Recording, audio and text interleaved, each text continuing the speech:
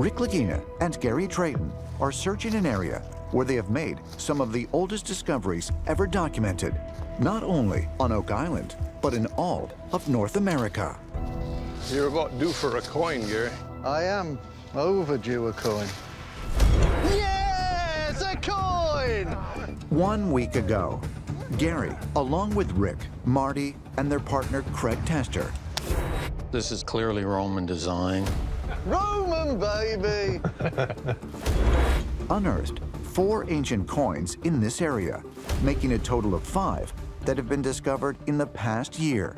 Incredibly, 3 of these coins have been determined by numismatist Sandy Campbell to date between 500 AD and 300 BC, and to also be of Roman origin. Lot 5 is a complete mystery. It's a mystery in terms of the man-made constructs, the kinds of artifacts that have come out of the ground. It's mystifying. Gotta come out, because I don't know what it is. Right in the middle, mate. Okay.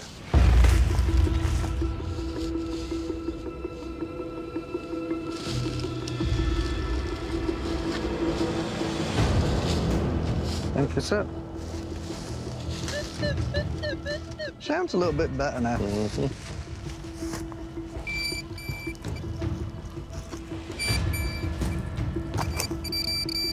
Come on, be something. Some kind of strap. And this looks like it goes down, like, to a point there and then down there. It's almost decorative, like a decorative strap. Mm-hmm.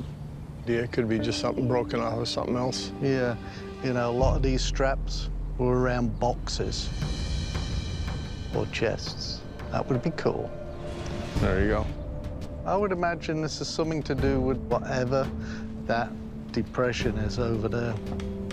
A strap, possibly from a box or chest? Could Gary be correct that it might be related to the nearby circular depression? Or might it possibly be connected to the numerous Roman coins that the team has found in this area? That CT scanner will give us a good view of this. At that point, you no longer have to speculate as to what it is. You speculate as to its purpose. Yeah. The information that Emma and the CT scanner will provide might be very highly revealing what it means to the feature on Lot 5. You can't argue with the science.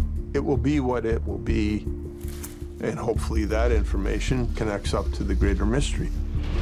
Let's see if we can rustle up another find. We have got something in this area. Let me just brush the stuff away and then take another swing, right?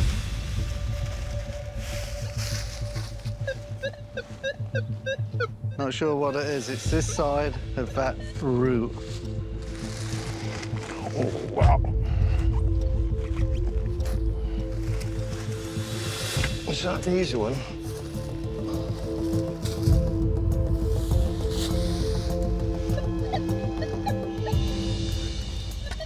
I think it's it. Could be iron. It is iron. Chunky iron, look at that. Heck is that? No idea. Heavy? Oh yeah, it's heavy.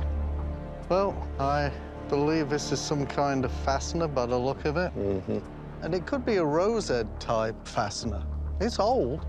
A lot of that old hand-forged iron tends to be on the heavy side. Well, we're close to the most prominent feature on the Lot 5, right? And if there was a structure, what do you need to put a structure together but fasteners, right? Yeah. Why are we finding bits of iron on lots where significant finds are made is very strange, given the fact that iron was a valuable resource and you wouldn't just waste it. So what is the explanation? As of yet, I don't think we know. And these are the type of things that you show at Carmen, and you never know, it could be more than what we believe it is. Adding to the story on Lot 5. Yep.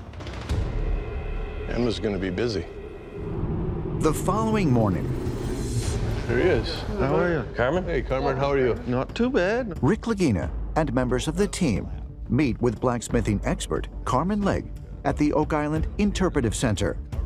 As you see, we've got a bunch of items here that have been recovered from a specific lot of interest. You see that? Carmen has been invited to examine some of the artifacts that were recently discovered on Lot 5. I think I'll go over to this one here now. I'll give you a little bit of context on the chunky piece of iron found on Lot 5, and when it first came up, I knew it was old because it's nice and heavy, and it just had a feel like it was some kind of broken tool to me, or fastener. It's very old. This is much older. Could we have a scan of that? I need to see the head. The head? Yeah. From what I see there on the head there, it looks like it was a broken end off of something. Yeah. It looks to me like it could be some sort of a chisel. Yes, this could be a tool that could be used for mining or tunneling. Wow. And with the size that you've got in your hand, mate, how much bigger would it have been? Lengthwise, it would probably be looking at a foot. If it's shorter than that, again, it might not be long enough to fulfill the purpose of what you want it for. Could we see the metallurgy, Emma? Sure thing. No modern elements. Potassium and calcium, so it's an older metal. That's good. So we've got a lot of old fasteners and tools, and more to come, mate. Yeah, I'll go with this one here next. It looks like a bow tie strap. You can see how You can see the bow tie. Yeah, you can see. What's a bow tie strap? It was a decorative piece that had decoration to it, so it would be narrow or wide, all the way around to decorate a chest. Oh, so specifically chest decoration? Yeah, wooden boxes and chests. Okay. That's exceedingly interesting. Is there a cultural influence? Yes. French. Really? Yeah. Wow. This decorative strap indicates earlier French. So to me, it indicates the French were here first and then the English. A decorative strap from a chest?